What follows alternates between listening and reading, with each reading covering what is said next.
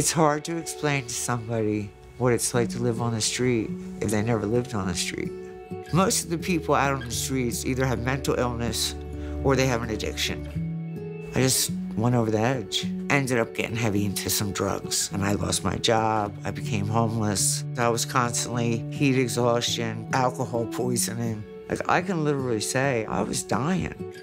Somehow my parents got a hold of Kay, and that's what opened up the door for me to become sober. I met Yvonne, and she was homeless on the street, came to Friendship House, and things began to change in her life.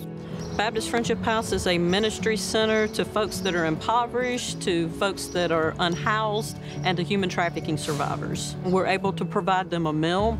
We're also able to meet those basic physical needs that others may have. It opens the door to minister to the spiritual needs so that a life-changing relationship can begin with Jesus Christ. We have a creative arts time, and usually that's pottery. They'll begin to open up and start sharing things during that time. When you sit there and you have the clay in your hand, you know what you're going to be doing with it and what's going to become of it. But the clay doesn't know what it's going to have to go through to get to it. Sometimes our lives are broken, and we're like just a big old lump of clay, and so lives can be molded and shaped by Jesus to be able to accomplish his perfect will. I have never seen a life change like Yvonne's, and it's just been amazing to watch God work in her life and then see how he's using her now in our ministry.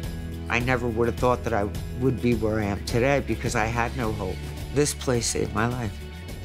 When you give to Annie Armstrong, you help to make my ministry possible. Jesus never gives up on you, and so we should never give up on anybody else.